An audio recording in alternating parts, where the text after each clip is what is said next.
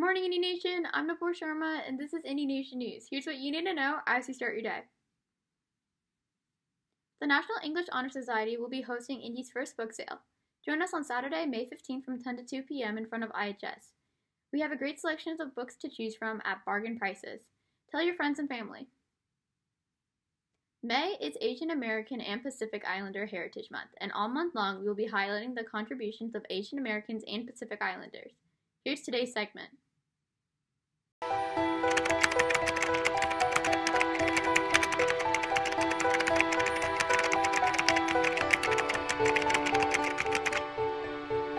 He was outraged. He had to stand up and do something about it. I don't think he considered himself to be acting courageously. He had been raised in the schools to be taught that everyone was equal under law, and he believed in that. When the war broke out and he was told that he had to be in his home after 8 o'clock and none of his classmates had to be under the same restriction, he just intuitively knew that it was wrong. When we were kids, he had told us that he had been in prison, not because he did anything wrong, but because of the circumstances in the war. The impact of that action didn't really register with me, I don't think, until I was in my teens. And I was actually working in a summer resort in Colorado, and there was another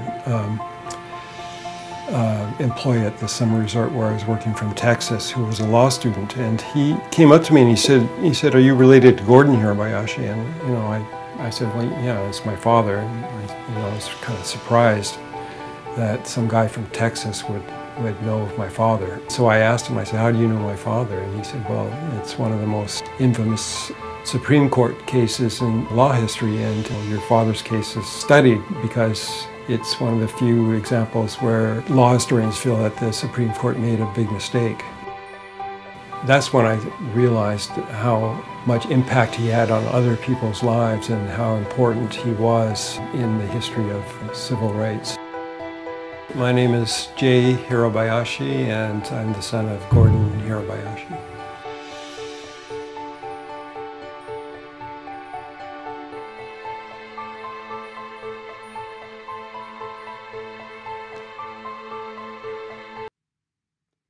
Do you have a great idea and want to make it a reality?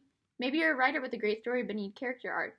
Maybe you want to design a card for your friend who's graduating. Perhaps you need a logo or a t-shirt design to advertise your club. Well, look no further, because InDesign wants to help with all your design-related needs. Scan the QR code on the flyer to put in a request for a design today. Our team will work with you to create the graphic design of your dream. Students and teachers are welcome to submit, so put us to work. Want to learn how the stock market works or hear about cool and upcoming popular stocks? Well, then the Indy Stock Club is here for you. In this club, you'll learn about the basics of investing, what types of stocks are, and some cool and upcoming stocks you can invest in. Please scan the QR code and fill out an interest form if you are interested. Join the Indy Science Club. Here we go into topics like climate change, the science of music, and explore concepts and gain appreciation for the sciences. Indy Girl Up has another incredible guest speaker event to invite you to.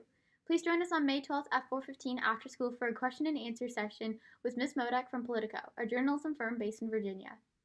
You can ask questions about the journalism field, how political news is handled, and our track of education to become a senior director. The Google Meet code is Indy Girl Up, and we look forward to seeing you there.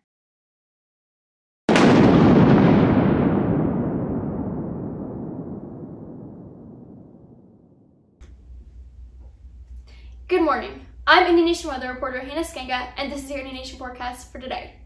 Today there's going to be sunny skies in the morning with increasing clouds in the afternoon. There's going to be winds 5 to 10 miles per hour and a high of 66 degrees. Later in the evening, you can expect cloudy skies, winds 5 to 10 miles per hour, and a low of 41. That's your nation forecast. I'm weather reporter Hannah Skenga. Back to you. That's all the time we have for this edition of Indy Nation News. Have a great day, and we'll see you right back here tomorrow.